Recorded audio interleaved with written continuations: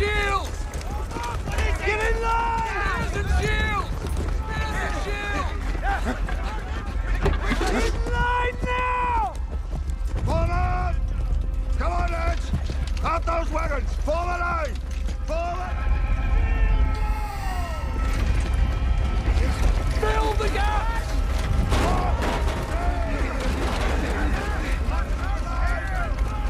In tight!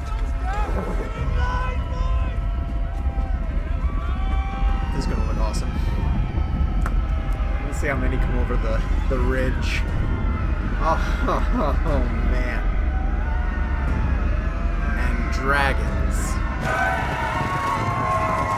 Dothraki and dragons.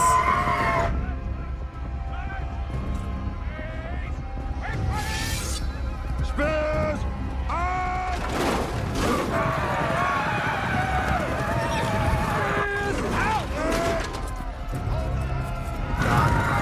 A battle could happen at any time.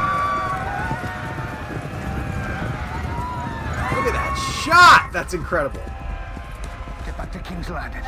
I'm not abandoning my army. You're the commander, not a damn infantryman. Those fuckers are about to swamp us. We can hold them off.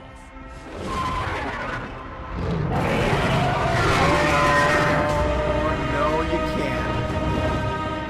Wow.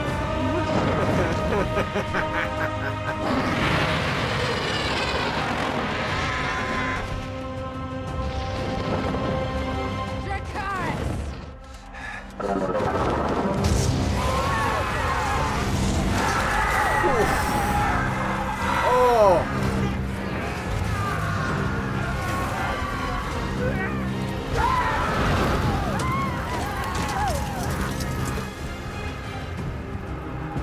He's gonna shit himself.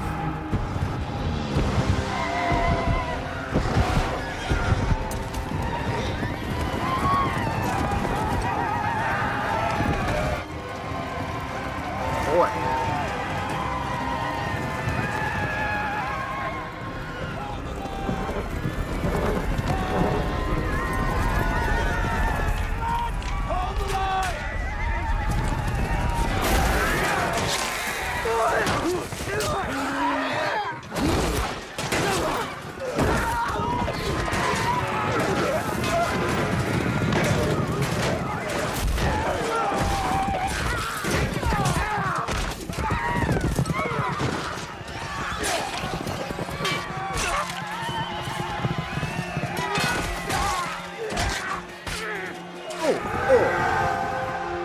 Gosh, I remember seeing the Dothraki early on, I want to say season 1, at a Dothraki wedding, and they just started killing each other.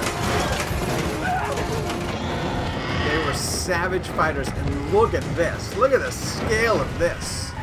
Holy God, that's amazing.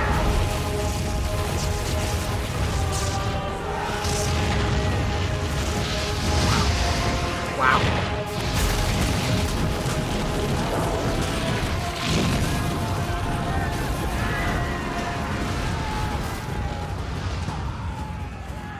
Archers!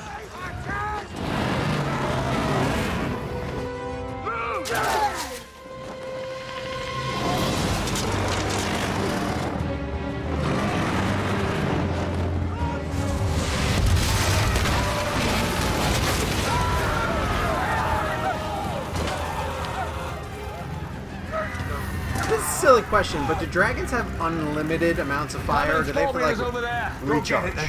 I can't shoot with one hand. Come on!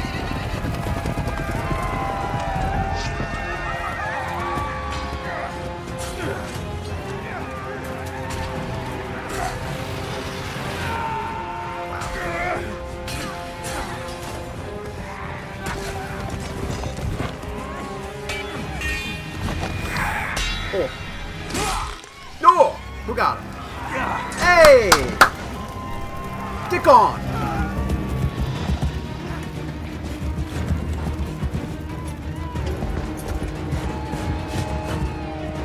Don't you dare kill Braun! I will stop watching this show.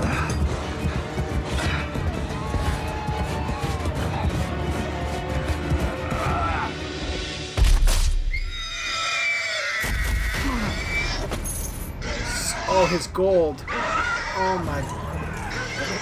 Don't kill Braun!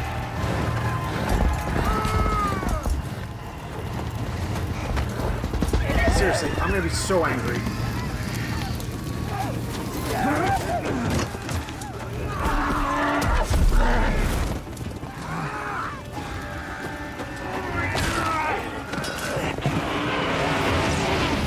Oh my god, look at this! This is incredible! How do you film this? How do you film this on this epic scale? You can write this, but then making it happen is near impossible. Damn, Thrones, you are good.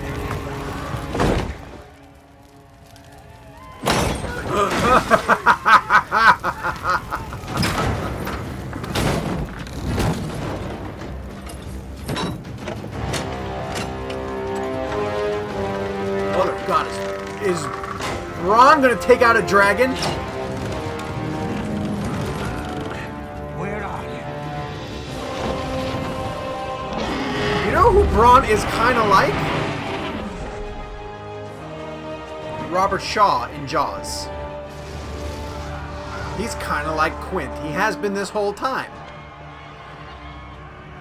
And I know it's Roy Scheider's line, but if Braun says, "Smile, you son of a bitch," as he shoots a dragon...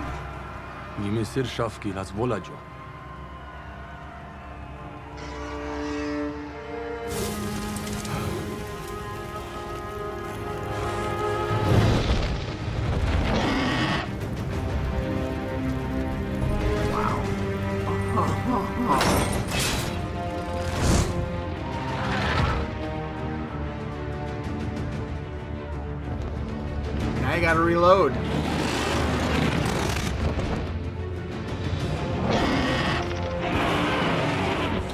Oh. Wow.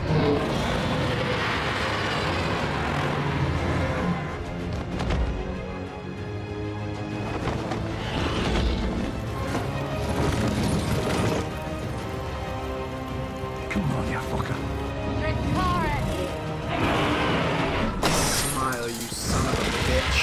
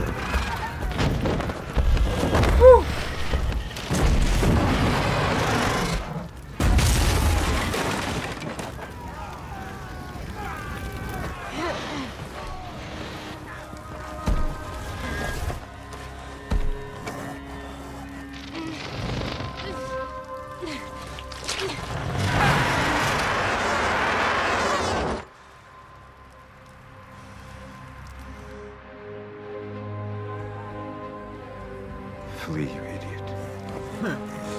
Come on, boy. Come on.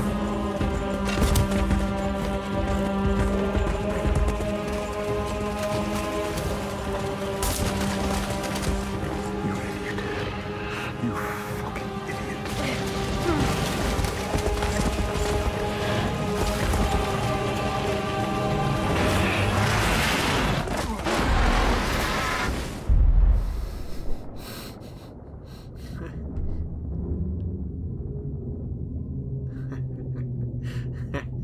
I don't know if that would have happened.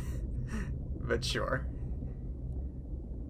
I mean, he jumped and knocked him off a horse and dodged dragon fire.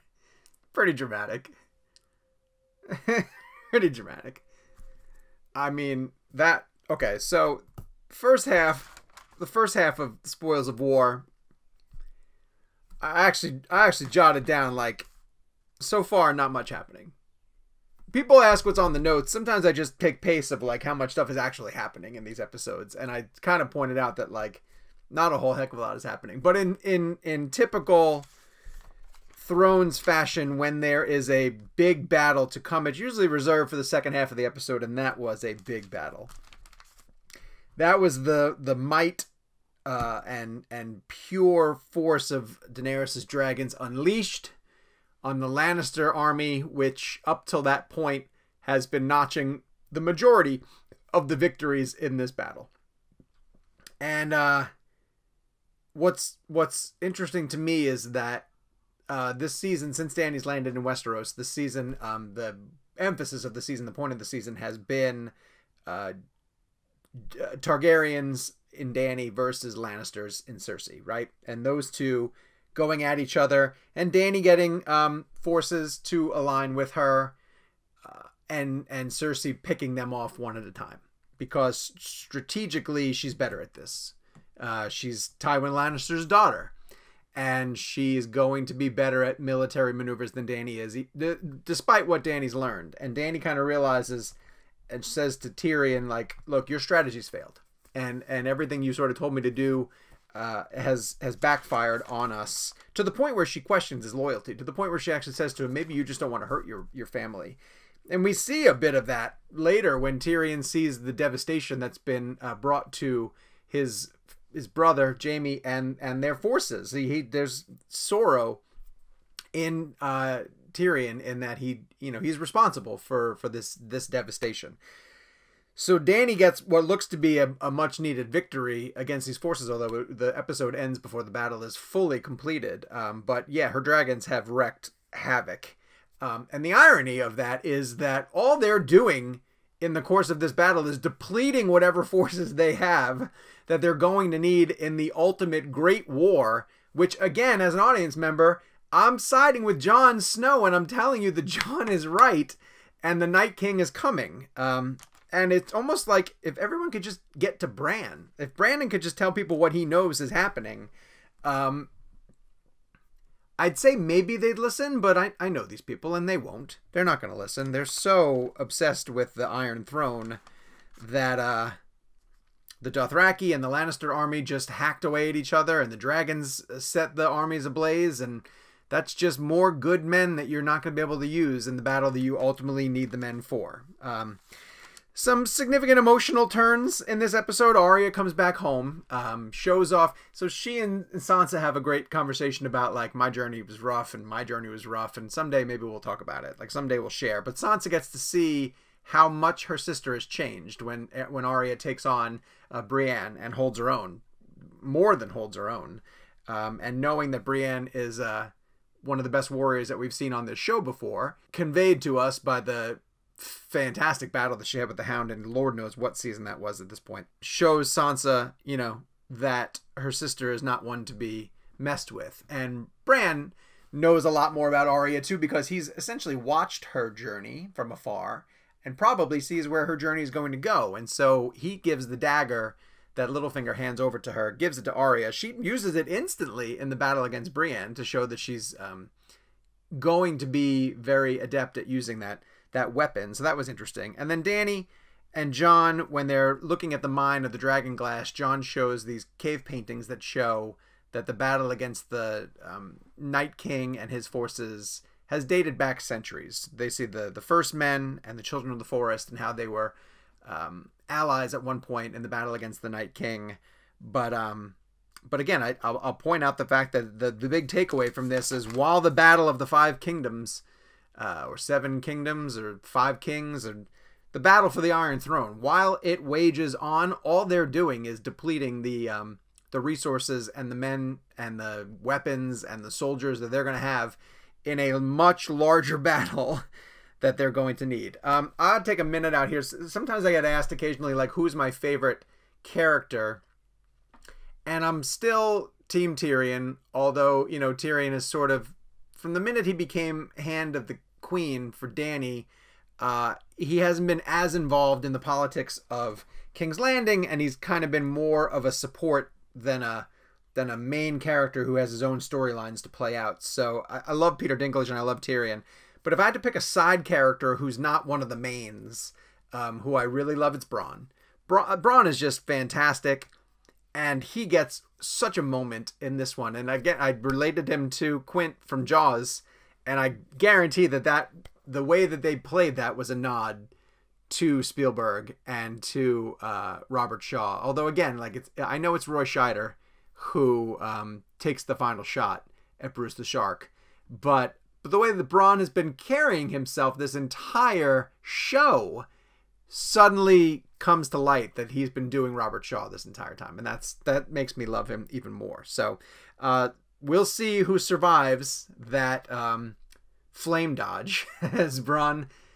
That was Braun, wasn't it? Knocks Jaime off of his horse, saves Jaime fucking Lannister, and then Jaime sinks to the bottom. But you know, Daenerys now sees that they do have a weapon that can be used against her dragons. The Lannisters now see the force and the might of dragons and what Dany can bring.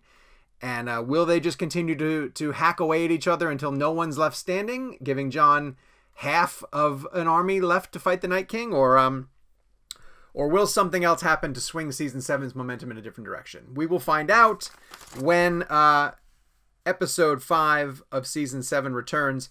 Spoils of War, that's a great battle. I don't know where it ranks. Hard Home to me is still up there. Spoils of War goes above Blackwater. Battle of the Bastards goes above Blackwater. Right now, to me, I guess it's Hard Home, it's Battle of the Bastards, it's Spoils of War, and then it's The Watchers on the Wall. I'm going to put them in that rank. That rank could change. But right now, if I'm ranking significant memorable battles in Game of Thrones history, Spoils of War is third. It's third right now, behind Hard Home and Battle of the Bastards. So there we go. Tell me in the comments which one you guys think. Where do the battles rank?